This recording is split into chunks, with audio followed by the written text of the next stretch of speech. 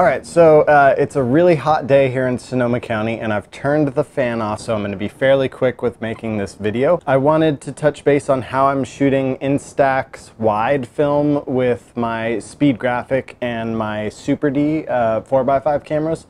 And this method can be used with any 4x5 camera, so it's really, I'm digging it.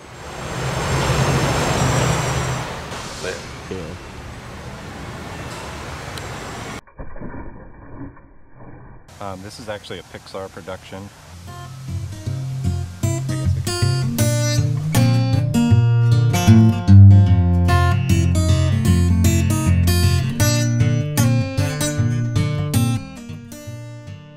If you already have some Instax Wide lying around, then you can take an old photograph that you've taken and use it to size out the cuts on your 4x5 sheet of film. So here's one I've already cut.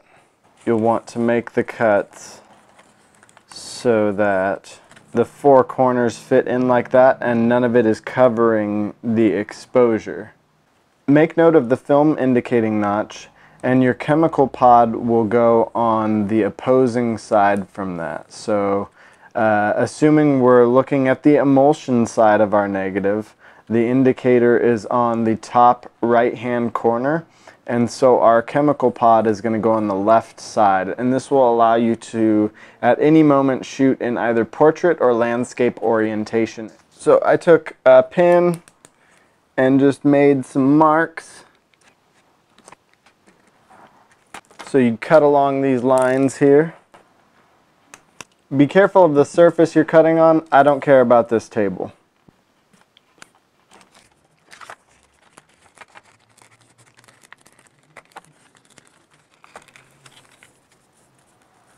And boom, you're ready to shoot. So now in the changing bag, we'll open our Instax camera. And I'll usually just leave it open in the changing bag. And what I'm going to do is remove one photograph from the pack. And I'll put this back into the Instax camera. Now that we've got the sheet removed from there, we'll take our 4x5 film that we cut to accommodate the Instax Wide. We'll find the emulsion side here, the indicator at the top. On our Instax, what I use is just the film border on the front side, and I look for that short end.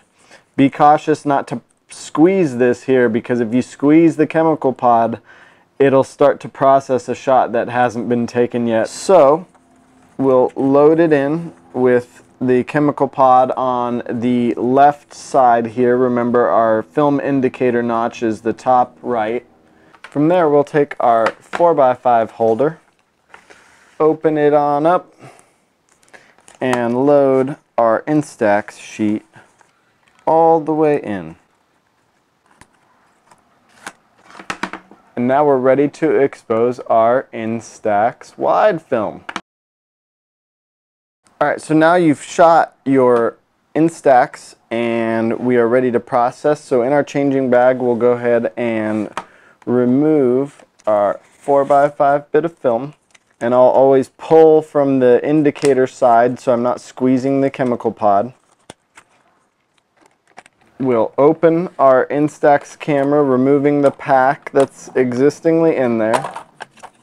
And carefully, we'll load the Instax sheet. I'll usually try to get one corner in there and then shift it over like that. It's just easier for me to do it. So I'll get the sheet all the way in, being careful not to squeeze the pod at the top. So once it's all the way in and nothing's blocking the top, we'll load it back into our Instax camera, close it up, and I will cover the lens and fire an exposure which processes the shot. Voila! I should make note that the Instax exposes from the back side of the photograph and not the front side of the photograph. The Polaroid Originals film, Impossible Project, all that stuff, exposes from this front side, but the Instax exposes from the back side. So when you load it in, Make sure that it is exposing the proper side. If you get a blank shot, that might be what had happened. And it also should be noted that when you load it back into the camera for processing, the chemical pod must be on the top, because when it goes to process through the rollers, that needs to be what hits first. If it's going the other way through the rollers, the chemical pod gets broken last and probably spits some chemicals all over the inside of the camera, which is probably not good. Shoot a photograph and see what the crop is after the fact and draw the crop using Sharpie on my ground glass. And this makes sure that your composition every time is consistent. I really like shooting sheet film. It's high resolution and it's just something satisfying about a 4x5 negative.